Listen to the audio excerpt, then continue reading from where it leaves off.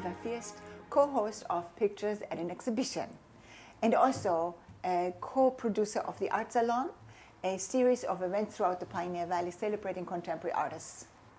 Today we are at the Amherst Visitors Center, and as the name already implies, if you want to come visit Amherst, come here, get all the information you want. It's an historic building right in the smack in the middle of the greens in Amherst. And now we are going to turn to Fran Corriveau, our painter of today. Welcome, Fran. So nice to have you here. Thank you. So you are a painter that started fairly late in her career. Is that correct? Very late, yes. And we are now in front of one of her first pieces. And she just told me that she threw out the other pieces that were more like exercises. But this is the first one. That's the first one I kept, you know. Yes. Yes. So why did you keep it and what did you do with it? Well, at the time, I thought it was really great. And I managed to have something that looked like something. You could tell that this is a beach. There were flowers.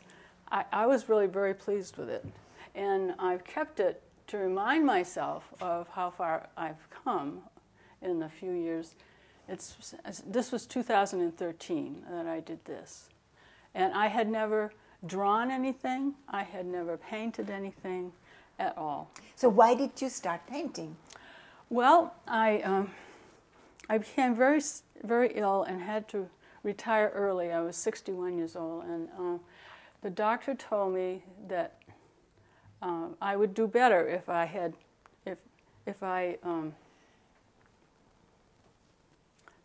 I still have brain damage. I have brain damage, and so the doctor told me that it would be good if I developed new neural pathways. And since I had never done anything like painting, well, I almost took French, but then I had taken French before, so it wasn't totally new to me. And I really didn't think that I was going to like it. I thought it was going to be an exercise, something I was doing to make myself feel better about life, and which seemed rather dull at that point.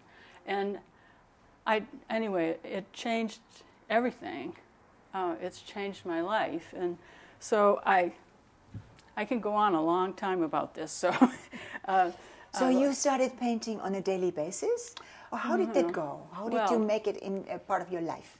I painted when I could, when I was well enough, and sometimes I painted when I was in bed. I had little 5x7s and a push-out box, and I would paint from there. I took lessons whenever I could. So on one point, you must have gotten really much better, because these are all landscape and outdoor paintings. Are you painting in plein air, or are you doing this from memory at home? Some of them are plein air, and some of them are not. I'm going to, let's see. This one is partially plein air. It's Machias River in Maine. And I spend summers on Campobello Island. One of the reasons I wanted to paint was because I love the island so much. And so painting it became a natural thing for me, and I really enjoyed that. This is also the Machias River, a different light, and much earlier. You can see the difference in the way that things are going. This was a studio painting, and my very first nocturne. And I keep it. It's not for sale. I just put it up there so you could see the difference between and der. Yes, and I think you can absolutely see a certain progression in your style and in your expertise on how to handle the brush. Right. So we are just walking down the wall just a little bit, and above us is another image of the ocean. And I think this is all was done in Maine as well. Actually, New Brunswick. New Brunswick. New Brunswick. So you can really see in this image the ocean crashing onto the sea. You see the green, cold water, the sandy beach, and the deep pine forest behind. And when did you do this in relationship to one of your first images? I did it last year. Yes. last year. Yes. So it is still a very short period of time for an artistic development to arrive at an image that is full of energy and the energy of the ocean. Yes, the ocean is very well captured in this image. Well, the ocean, you know, I mean, it's ever present, and I spend the summer there, and I watch the ocean a lot, and it becomes easier to document. This painting, I had many reference photos. I did not use just one, because a wave is it's like a living thing. It changes so much that you can't just take one. Well, you could, but it would not. It would be static. It would not be. You know, I was trying for motion. So you're looking so much at waves. And I'm just sitting there in my chair, painting the wave. You know. Well, it's living precariously, I can imagine. Yeah, so that's quite nice, though. So, in what way has painting now affected your physical condition? Well, it gave me a whole new pair of eyes. So, for instance, I was bordering on depressed over this whole situation, and I suddenly began to see things in a different way. I see the light now. You know, I might notice that the light falls over that window, or whatever is in my field of vision, where in the past I just barrel through life. I was a businesswoman, I have an MBA, and I was a businesswoman, and I was always trying to succeed and do. And now I don't. So it's wonderful, really. And, you know, like clouds, like watching clouds, you can make a whole life out of that, you know, if you want to. Many people do, I think. I think people do, and I think they're very happy when they do that. So, you know, for me, it's really improved my way of being. I also, it's meditative, and I think that part of the brain, because I got to be very, what's the word I want? Out of focus. I couldn't remember what I was doing half the time, and I'm much better. And it's partly, definitely this, also meditation, but you know, same things. Yeah. So there's one image in this wall of landscapes, and they're mostly seascapes. There's one image that stands apart for me, and that is a wooden scene, and you see the ocean in the background, and you have this sense of being in the woods, and you are looking at this meadow, and it is full of doubled light. And that's an interesting new element in Fran Corriveau's paintings that are here on this wall. Fran, was it an experiment, or was it something you had worked on before already? Because now you are seeing not the ocean, but now you're doing something with light that you have done before. Well, I was trying to do something with light. Yes, it was an experiment, really. This was actually done in Lubeck. Quadi is beside the ocean. There's a park there. There's a lighthouse. It's the tourist center. Along there's a road along, and we paint there. I mean, you know, just paint there. And so I did that. The light, it was afternoon light, and it was coming through the trees, and I tried very hard to capture just how it felt to be. It was warm June afternoon. So, yeah. I think that really comes across because there are a couple of hints of flowers, the grass, the light. You feel the air moving, and you also see in the back the ocean.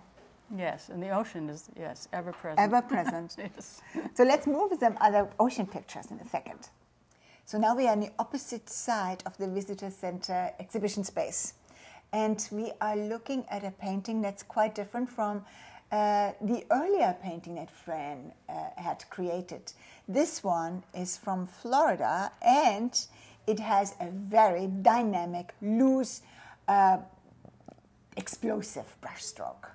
So what made you do this in this particular way, which is pretty unusual from what you've done before? Well, again, because I'm so new, I get to try stuff, and I read things and I think, oh, maybe I could do that. So I watched the breakwater. We were living at the beach, so it was very helpful. And so the breakwater at Villano Beach, it has huge waves sometimes, and actually Villano Beach has huge waves anyway. Campobello has more gentle surf. The other one that I did that was looking kind of really surfy was after a storm. But, Villano Beach, regular every day, looks like you had a really bad storm. And so the breakwater, the waves crash, and so I kept, I watched it, day after day, and then I took reams of pictures, and then I just did my best. And one of the things that I like about it is it was a sunny day, and the blue and the color of the rocks captured my heart. I really like that.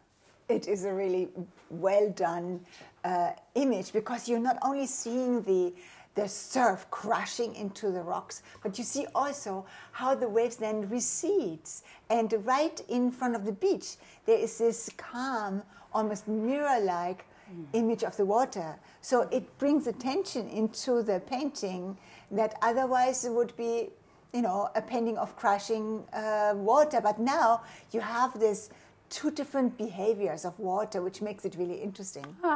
Well, see, I didn't know that. Thank you.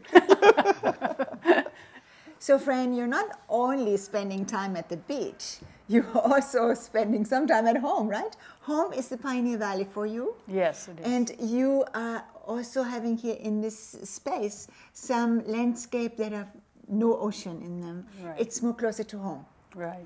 Was that a new idea that you wanted to look at, like woods and the more New Englandy woody landscape, or is this just something that crept into this particular exhibition? Well, this painting is a result of several failed paintings. Autumn foliage is really hard, and it's hard to not overstate it. This is actually Amherst, and I spent a lot of, about 3 paintings before I undertook it, because it was difficult for me. And it's not just the foliage. I mostly was terrified of trees, because I'm now used to the ocean, but trees, holy God. So I took on, of course, I took on a whole bunch of them, So that really was very, very hard for me. It took me a long time to finish it, and I'm proud that I managed to finish it, because lots of times if it got really hard, I would put it aside. So it's kind of a triumph, really. Yeah. So. Yeah, and sometimes you put something aside. Do you discard them right away, or at some point, or do you pick them up and work some more on them? Well, there's 2 fates for them. Some of them get finished eventually. Sometimes if I have a class, I'll take them to class and get some guidance. Other times, there's just really not much hope for them. And so then I take them to Campobello and burn them in the fireplace. Well, these guys are definitely wonderful paintings, and absolutely a delight to see. And we're glad you didn't put them in the fireplace. So this show is up for a little while longer. And again, I didn't do my homework. How long is the show, Fran? Oh, till the end of the month. To the end of the month, it's March. So please come and visit the Visitor Center and see Fran Corriveau's paintings. Thank you very much for watching. Bye-bye. Thank you.